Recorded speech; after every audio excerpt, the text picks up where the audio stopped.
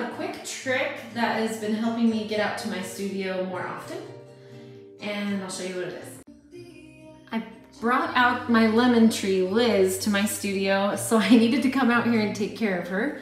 She started to die when I was out of town, but she's coming back to life, and she doesn't need to be watered every day, and I would like to be out here every day, but she does encourage me to make sure I get in my studio. And when I'm in my studio, it reminds me that I want to paint. Things like this.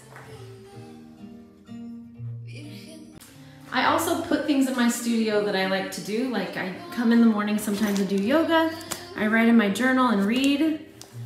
I keep my brother's skateboard in here because it reminds me of him. And my kids love to play on it in here.